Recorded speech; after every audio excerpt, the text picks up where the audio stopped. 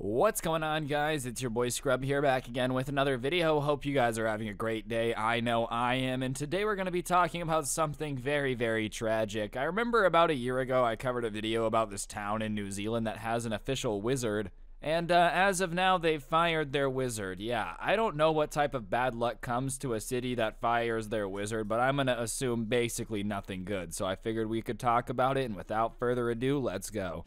Nice racking her ass Brazilian, just turned 21, but my bank's a million, swear. Alright, so I don't really actually know what goes into being a city's official wizard or like what his responsibilities actually were. I am just saying that it seems pretty harmless to have a wizard in your city. It seems like a pretty easy way to get tourists to come visit, so I'm surprised they'd want to get rid of him.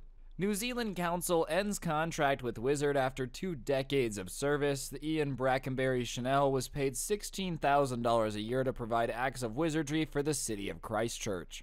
I just want to know whoever proposed that contract in the first place. You know, nothing against the wizard, obviously, I respect him. I didn't want him to get fired, I'm going to make that clear. But whoever decided that they were going to pay some dude to be a wizard in the first place probably was on some sort of something he bought from the wizard. I'm just saying, dude, like, who at the city council meeting was like, alright guys, you know that dude that dresses up like a wizard and screams at everyone? Let's give him 16 racks a year and call it a day. I think that would be pretty fantastic. Obviously, at the start, it wasn't the best idea, but after something's been a mainstay in your city for like 20 years, it feels just kinda awkward to end the contract, you know?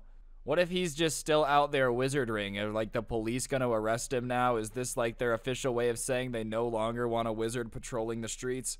The official wizard of New Zealand, perhaps the only state-appointed wizard in the world, has been cast from the public payroll, spelling an end to a 23-year legacy. The wizard, whose real name is Ian Brackenbury Channel 88, has been contracted to Christchurch City Council for the past 2 decades to promote the city throughout acts of wizardry and other wizard-like services at a cost of $16,000 a year. He'd been paid a total of $368,000.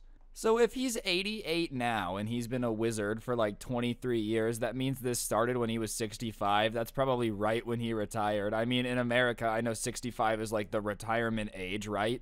Does that mean that this dude's retirement gig was literally just dressing up as a wizard and running around screaming stuff like magic words and getting paid $16,000 a year for it? That doesn't sound like too bad of a life, dude. Where do I sign up for this? Is there any towns that, you know, just want some old washed up YouTuber man to come run around and pretend to be a wizard? Because I'll do it. You don't even gotta pay me, bro. Just make sure that I don't get arrested for it. All jokes aside, like, could you just imagine the fact that this dude has spent 23 years pretending to be a wizard and, like, now they're getting rid of it, right? Which I understand, it's probably an expense. They've had to pay him $368,000.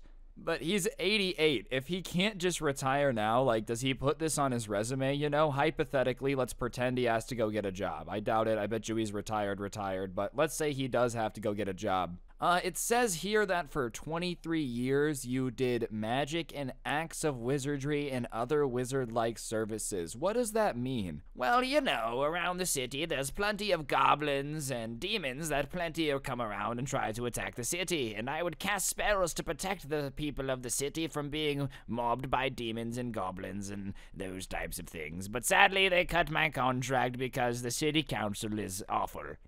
He better not leave the city, because literally anywhere but this town, they'd be like, okay, I don't know what you're on, but I'd love some.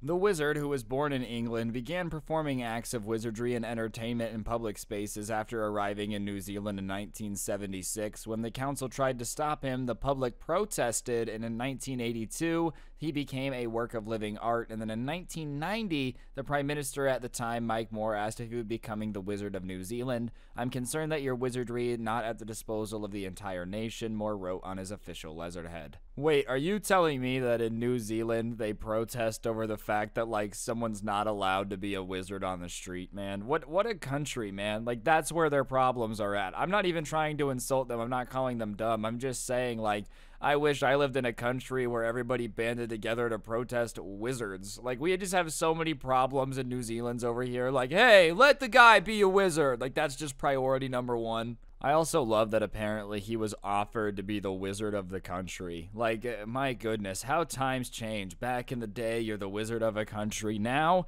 the city doesn't even want you. This is the perfect plot for a Hollywood movie, dude. Imagine a downtrodden wizard who's lost his way finds an apprentice, one that he will train to become the Wizard of New Zealand. But it's not a very good movie. It's like one of those movies where it's just a random sports star and then like some random child actor, you know? Tom Brady is the wizard and he's like, "You must learn magic to play football at my age." And then like the kid is just a modern version of Macaulay Culkin, but not the Home Alone remake. My goodness, that looks terrible. All right, anyways, I'm getting off on too much of a tangent here. He's been a wizard for a long time, apparently used to be important enough to a country, and it would be really funny if protests erupted again now, bro. Like, New Zealand just gets thrown into chaos because they fired the wizard. The wizard said he would keep up his regular appearances at Christchurch's Arts Center, chatting to tourists and locals, as the center is hosting an exhibition of his life this month, which is supported by the council. When asked if he would curse the council over its decision, he said he preferred to give blessings. "I give children happy dreams, general good health, and I want to make bureaucrats become more human." I love how he's just like, whatever, I'm just gonna keep doing it anyways. I just don't understand why they thought the guy that clearly gives so little of an F that he dresses up like a wizard in public and just runs around doing what he wants might care that they're like gonna cancel his little contract here. Don't get me wrong, I'm sure he enjoys the $16,000 a year. That's a lot of money, but if he's got a exhibition of his life at a local art gallery, it seems like he's probably doing pretty all right on the financial front, unless he's one of those like starving artist types. "I live to create art, not to create money, and those things do not go hand in hand." Like, hopefully he's not that dramatic. From what I remember, he basically is just like kind of sarcastic, chats with tourists. But, you know, overall just seems like just an old dude trying to be a wizard. I don't really know what's up here. It is sad they wouldn't let him keep the contract. Like, they should have at least renegotiated and offered to keep him maybe contractually as the official wizard, but, like, not pay him. You know, I figured basically it probably got to the point where they just couldn't reasonably explain why they were spending $16,000 a year on some 88-year-old old man that runs around in a wizard costume, which is fair. I think that's totally acceptable. Imagine you have to answer to, like, the president of your country as to why you've spent $500,000 on, like, some dude being a wizard. It'd probably be pretty hard to do. But, you know, you didn't just have to give him the cold shoulder. He feels like they're kind of forcing him out because they don't like him anymore, which is wild. I'm sure he's boosted tourism before. I don't know. It's just all weird. Whatever. It's not my wizard. I don't live there. Not my problem.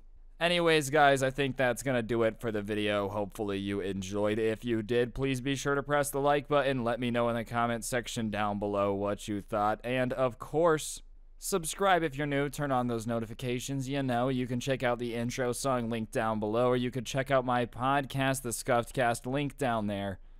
And other than that, use code Scrubae at the G Fuel checkout. Great way to get a discount, and it's Halloween, so be sure to get yourself the Halloween merch. As you can tell, it looks pretty fantastic. And yeah, on that note, guys, don't get anyone pregnant. If you do, make sure they're hot, and hopefully I'll see you guys next time. I'm out. Peace.